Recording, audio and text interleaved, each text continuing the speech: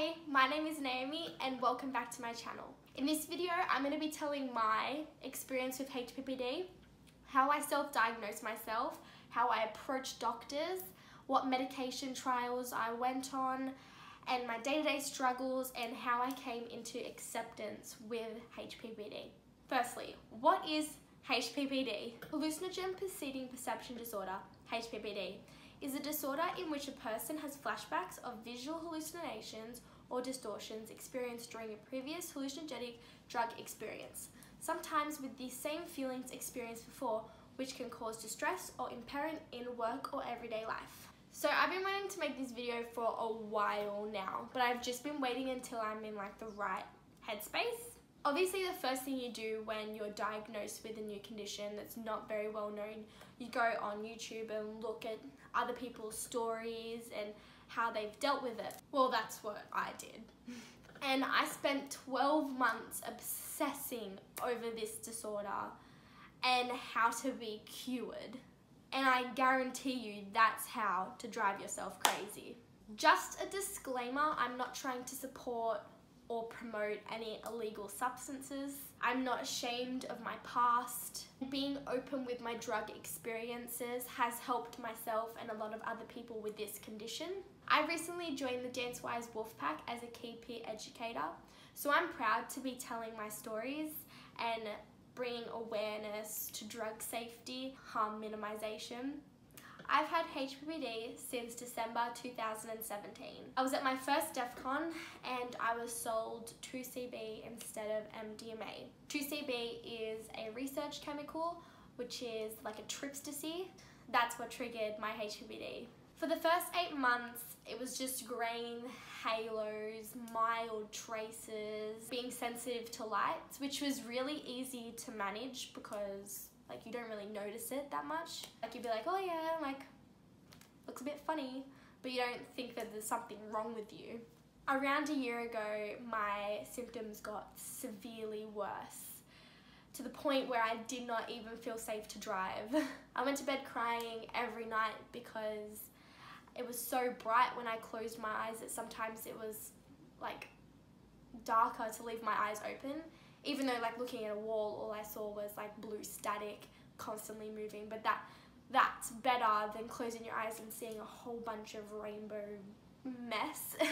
I see through objects, I see doubles, I see traces on anything that moves. I can't even look at the day or night sky because it puts my eyes in so much pain. Just imagine rubbing your eyes and then when you open your eyes for that few seconds, you see all those like colors and patterns and it's just like you're very disorientated. That's my eyesight 24/7. I stopped taking MDMA, MD and psychedelics last year in November when I first realized it was getting worse. I've seen countless of doctors, psychologists, I've been to a neurologist a few times, but no one takes me seriously. But that's because no one has heard of HPPD.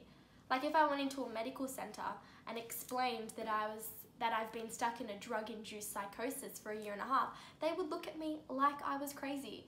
And they have looked at me like I was crazy. I went to multiple optometrists and ophthalmologists and they all said that my eyesight was perfect.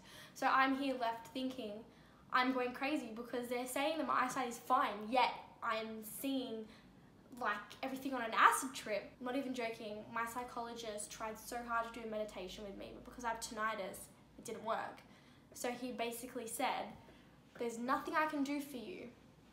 I suggest the only option you have left is to go to the emergency room and tell them you're a danger to society and yourself, and then maybe they'll take your condition seriously. And when I heard that, I was like, the little hope I had left just disappeared, because if like no one can help me, I don't want to live like this. So then I went into a spiraling case of depression, and around May this year I planned on killing myself after my 21st birthday. I wrote my mum and dad a text message explaining how I was feeling and how I couldn't live like this and how the only option I had left is to kill myself, because seeing the world like this isn't how I want to live. I can't hold conversations anymore because if I look too long into someone's face, their face starts to morph. Like, who wants to live like that? So then my mum suggested I see a family friend doctor, but I had no high hopes because of all the bad experiences I've had with doctors who care but don't care because they do little to none to research about my condition. So with all the research that I gathered within a year of obsessing over my HPPD, I laid out all the evidence on the table, the stories and the drug trials that people have said had cured their HPPD. I say cured like this because in most cases your HPPD can never cure. Like there's not a cure. And that's what I didn't know back then, thinking that if I don't find a cure, I'm gonna kill myself. That alone, it set me mad, trying to obsess over finding this cure. So if you're watching this right now and you're trying to find a cure for your HPPD, please change your mindset. Try and find some things to lessen your visual symptoms or lessen your derealization or depersonalization. I can't stress this enough, because if you focus too much on trying to find a cure, you're gonna end up in this spiraling depression that it sent me in. So my doctor did heaps of research on HPPD. He got me on the how do I even pronounce that? Lamotrigine? I don't know. I was on 100 milligrams for 3 months and it didn't change any of my visual symptoms, so then he took me off that one. But I highly suggest you try lamotrigine, or however you pronounce it, because there is strong evidence that it has helped people, so you should give that a try. People have also tried benzos, and there is a lot of evidence that benzos have helped, but I myself didn't want to fuck up my brain even more, so I then looked into a much more natural vitamin, which is lion's mane. It's made from mushrooms and it repairs and deletes damaged cognitive bits in your brain.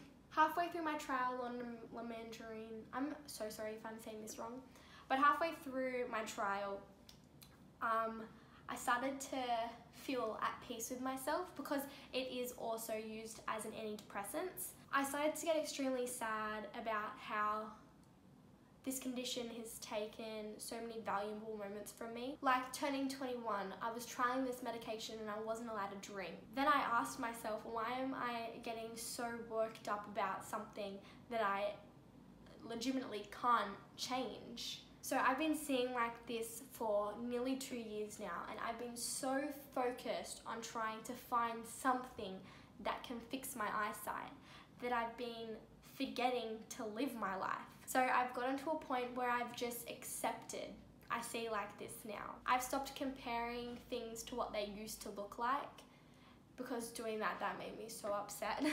I kind of look at it now like a superpower. I just see more than other people. Because if I look at my wall right now, I know the lights are on, but like, it's trippy. And you can kind of enjoy it sometimes, like, it just looks really cool. I wish I could show you what I see. I talk to my friends about it, like I'm very open with my friends and family about my condition. And I just, if I'm in like a cool environment, I'm just like, oh, I wish you could see what I could see. But yeah. The reasons why I wanted to post this video is purely to bring awareness to this condition, that your brain is such a confusing place, and experimenting with drugs is just playing with fire until you have brain damage.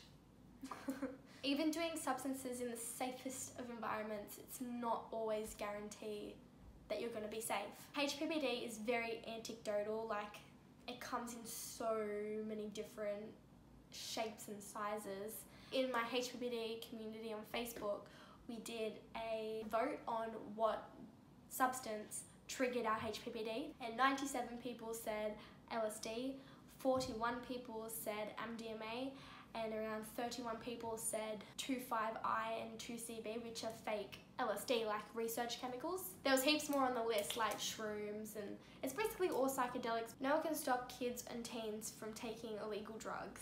Like, you just can't.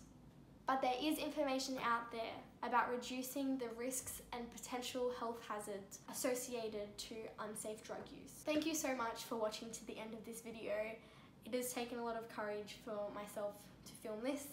If you have any questions regarding HPPD or you just have any questions for me, feel free to message me on Instagram at NaomiGreen_. I'd love to chat. Hit the like and subscribe button and feel free to leave me a comment. I'd love to hear your thoughts and stories, and yeah, thanks, bye.